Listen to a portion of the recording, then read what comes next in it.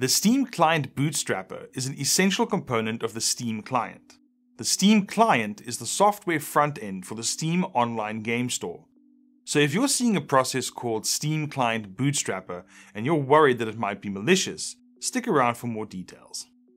The word bootstrapper comes from the phrase pulling yourself up by your own bootstraps. This is also the origin for the word boot as it relates to starting up your computer. Basically, a bootstrapper prepares a more complex process to run.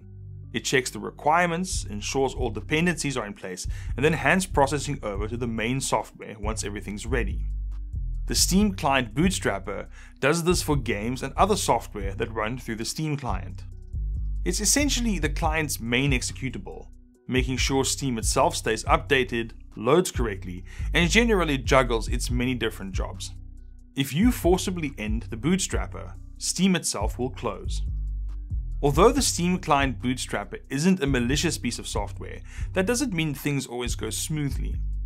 One of the most common complaints about the software is that it uses too many resources in the background.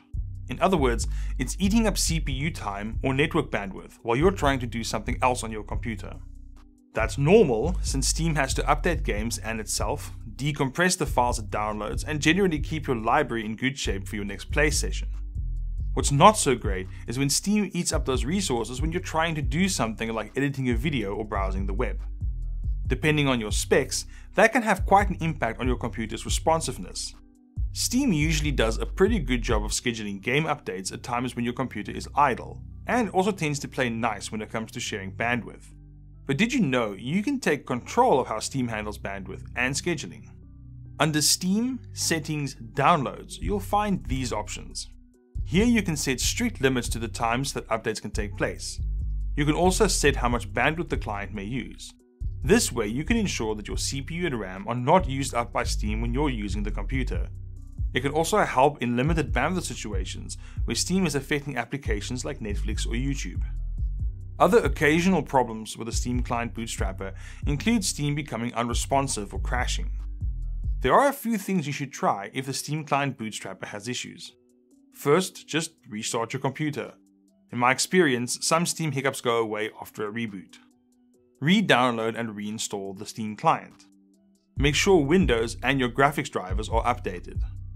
Try using System Restore to roll back the computer to the last time Steam was working correctly. You should also run an error check on the drive that hosts the Steam client, just to make sure that a faulty disk isn't behind the program misbehaving. If you're taking part in the Steam Beta Client program, disable it and go back to the normal stable version of Steam to see if that makes a difference.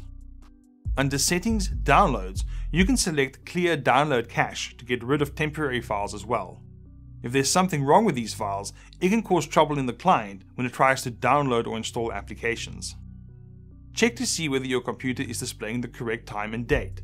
Steam apparently relies on the date and time for many of its functions, so this has helped a number of people who were out of ideas to get their games running again. If these tips didn't do the trick, you can always turn to the Steam community pages. You might find someone with your exact problem and, hopefully, a ready solution. Alternatively, you can post your issue there and have the collective Steam community brain trust help you come to the right solution. See you next time.